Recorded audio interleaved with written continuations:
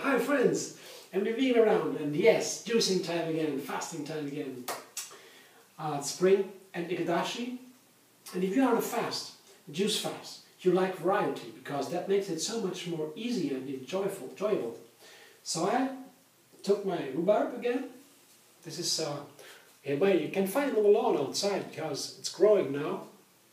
Pretty strong, very fresh, and it's seasonal. What do you want? It's perfect. And I put the pear now to it. First I tried the apple. It was amazing because the rhubarb on itself, it is a bit tart, bit strong. But with the juice from the apple or the pear, it is amazing. So fresh, and all the rhubarb comes out in its best form. It needs a company, other than the melon, for example. So we just begin.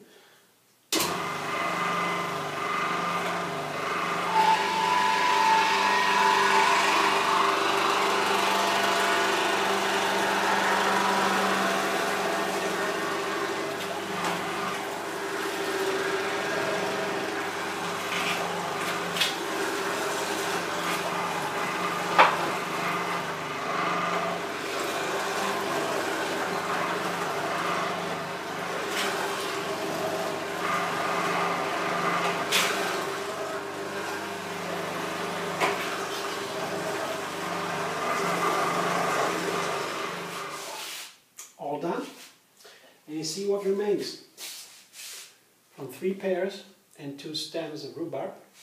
Almost nothing. It took for a while to get the whole produce through because it was pretty liquid because the pear was soft.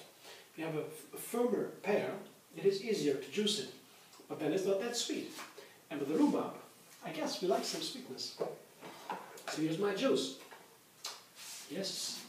It's a nice quality, you see. I will combine it a little bit. Ooh, it's so creamy. That's from the pear. A wonderful creaminess. I can't wait to try it. It must be super delicious.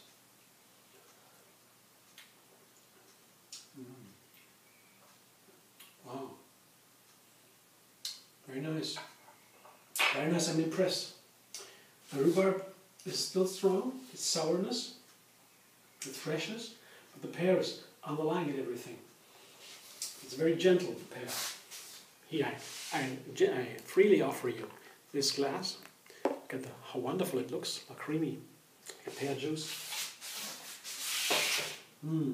Lovely, lovely, very nice. See you very soon, enjoy your rhubarbs. It's springtime.